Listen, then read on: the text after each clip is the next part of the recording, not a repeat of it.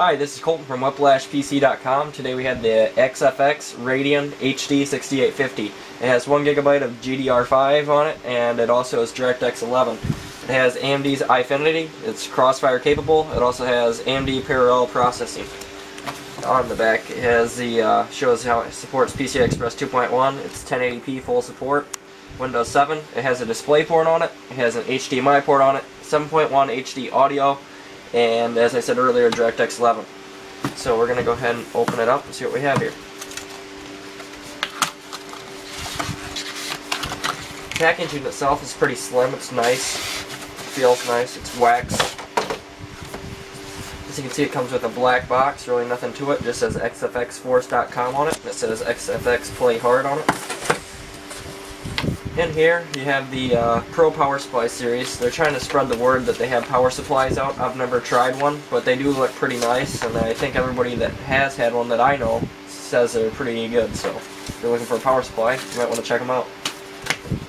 As you can see, it comes with a limited warranty information book. It just basically tells you what you need to do if it breaks or if it's not working right, what you're covered under. It gives you an install guide here too. And that's just showing you how to install it basically. It shows you how to plug your monitor in, removing the cable from your other video card, plugging the power in, and how to do it and what not to do. It gives you basically the full fail-proof setting of how to do it. It shows you how to install the Catalyst drivers. It comes with that too. I'll show you that in a second. But it gives you a step-by-step guide. As you can see, really nothing to it. If you want to do that, you'll figure that out when you buy it. But in here it has the driver disc. This is the little plain hard thing. It says "Do not disturb XFX Gaming." It's a door hanger. It's pretty nice looking. It's nothing special, but it's just kind of a little thing they give you with it. I think that's about it for this. Yeah, there's nothing in there. I think that's where the CD was supposed to go, but they didn't. In here we have the video card. It looks very nice. Go ahead and see. Yeah, that's all there is to the box, so we'll go ahead and pull it out of here. It's pretty sturdy. It has a nice fan on it. It says 6850 on the top. There's a heat pipe in there. I don't know if you can see it, but very nice. It's snapped a little bit in there because it was a piece of plastic hanging there, but it came off, so it's fine. It's a nice fan. These run a little loud. I've had a few of them before. They run generally a little louder than most video cards, but they're actually very good. They play Call of Duty Black Ops, any game like that, Bad Company.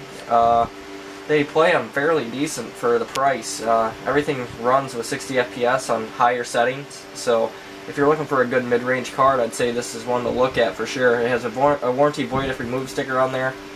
It also gives you the part number back there. It has air holes here. This is where the power adapter is going to go. There's the PCI Express 2.1 bracket. But as you can see, it's a nice card. It's pretty solid. It's DirectX 11 support. It also has 1 gig of GDR5, I said. It has 2 DVI, an HDMI, and a display port. A display port is not a HDMI. That's a different type of port completely. So if you're looking at getting one of those, you got to make sure your monitor supports it, or you'll have to buy an adapter. Or you can just use the good old 2 DVI or an HDMI, whatever you want to use. But it's a very nice, solid card. It's great for the price. I highly recommend it. And if you're looking for a video card in the mid-range from ATI, this is probably one to look at. So thanks for viewing this video, and be sure to check out my other ones. Hey, thanks for viewing this video. If you liked it, I'd appreciate it if you'd hit the thumbs up below and subscribe above. Thanks.